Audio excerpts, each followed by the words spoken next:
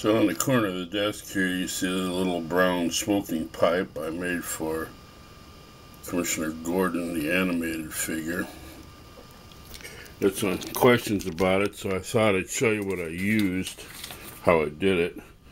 First of all, for the bowl, I used the twist-off cap from single dose lubricant eye drops. The brand was Refresh Optiv.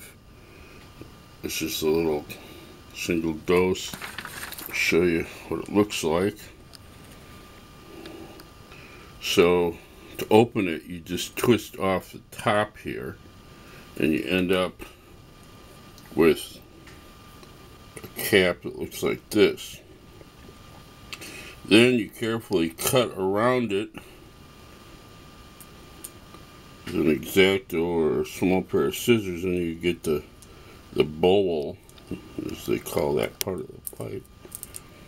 And then I put it on a little rod to hold it, and I used fine sandpaper to make it rounder.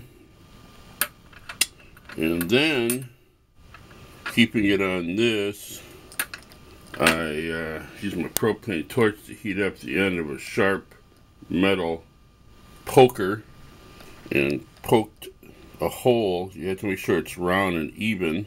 And then you can put the tube in. And this one is not perfect.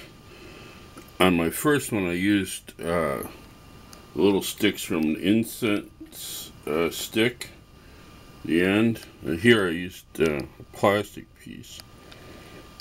And then I stuck my glue gun in the hole in the top, put a little glue in there to hold it. And then you paint it up. I made my own custom paint with some apple barrel, nutmeg, and burnt umber. A little more nutmeg than burnt umber.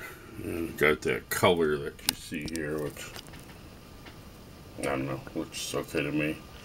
Of course, you can make it black, white, any color you want. So, yeah, that's how it happened with me, how I did it.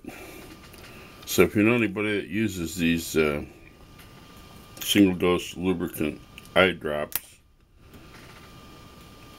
ask them for the caps. My wife saved a bunch for me. She knows. It's all about the dioramas and the props. You might be able to find other things, of course, that you could use for the bowl part. This is the only thing I had in my vast collection that would work. So, another prop, and I'm out.